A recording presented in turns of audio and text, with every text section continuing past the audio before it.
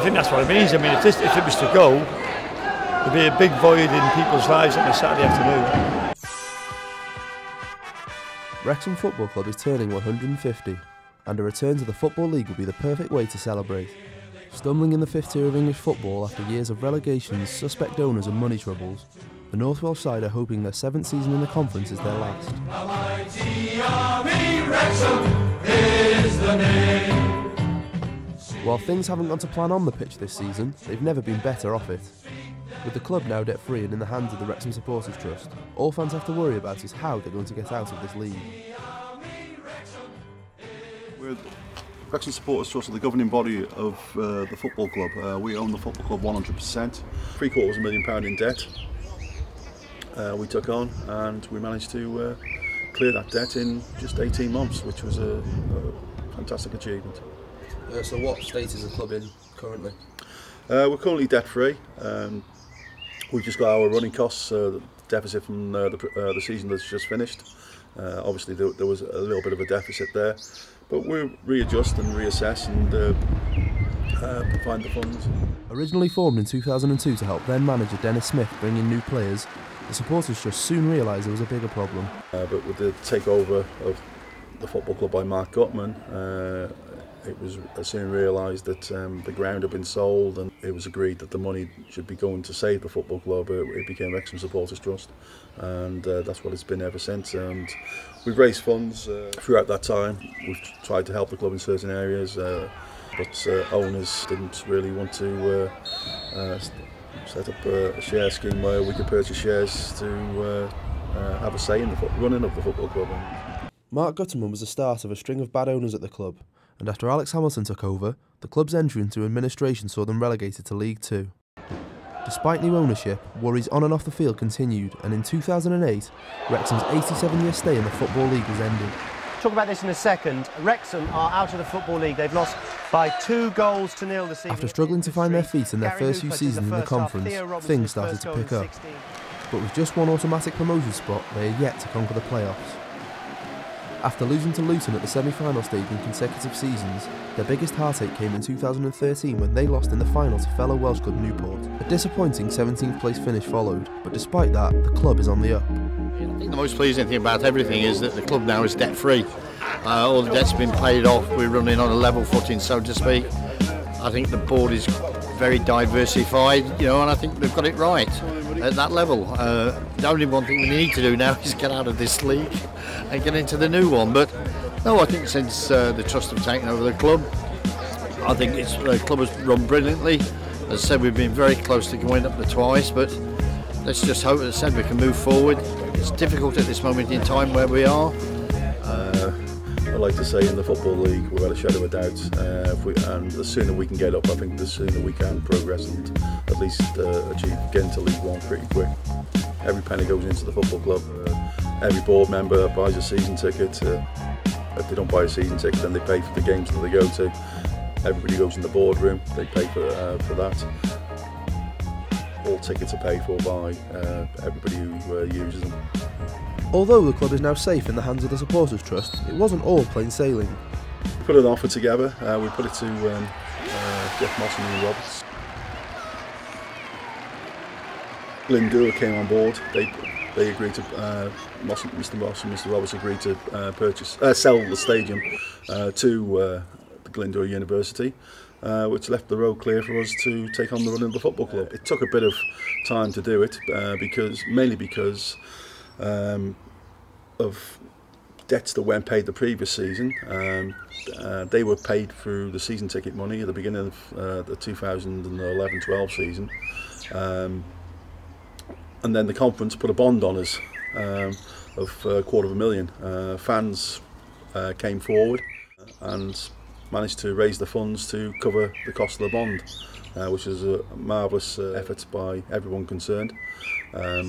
The trust, as a board, we couldn't have done anything, well, as an organisation, couldn't have done anything about paying the bond at the time because we were constituted. But the fans came forward and did an absolute sterling job in saving the football club. With no investors, the club is now wholly dependent on fans' money. But the link has never been stronger. Fundraisers, ticket sales and sponsorships are all paramount if the club is to survive. And despite a drop in attendances due to a poor season this year, the community aspect of the club is still growing. It's like more of a togetherness, I suppose, more between the supporters, the trust, players, if you like, the staff. And I think that we do a lot more to get Wrexham out into the community as well. And that's not to say that the previous year didn't, because players did go out and do presentations out, but that's what it seems to be at the moment. And hopefully they'll go from strength to strength. And the club will carry on, and hopefully in the near future get back to where everybody thinks it should be. We've done all sorts of events. We've just recently done a parachute jump. I thought we had 5 members of the trust board and the football club board and fans jump out of an aeroplane 10,000 feet to try and raise funds for the club. We got a Snowdon. We're doing the Snowdon walk again in end of June, where fans walk up Snowdon to raise funds, and that's been a great fundraiser in the past. All sorts of fundraising events, in all honesty, Christmas raffle, quizzes, golf days, whatever, any way we can find to raise funds for the football club to give extra to the budget, we will. Another area the club is proud of is its centre of excellence. Despite having the funding taken away after relegation from the league, it continues to produce new talent. Well, I think Wrexham's still got a future, good future. I mean, I work with the younger lads along with Andy Davis, and the lads have a centre of excellence to do a remarkable job with youngsters, youngers, and the sevens coming right up to the ones where we have the youth. And I think the future from Wrexham, looking from that side of it, is quite bright in terms of young players who think could progress into the first team.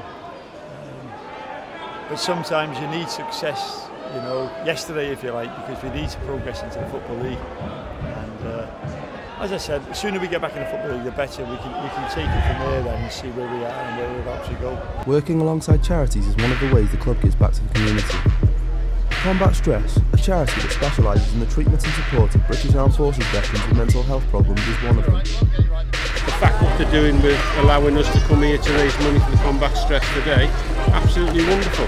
Last year they allowed us to come here and we raised 15,700 for Combat Stress.